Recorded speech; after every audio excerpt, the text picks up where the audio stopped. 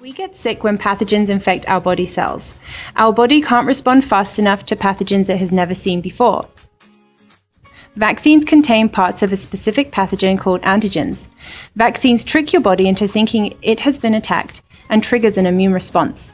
Macrophages will phagocytose the antigen and present it to specific T cells. T cells activate B cells.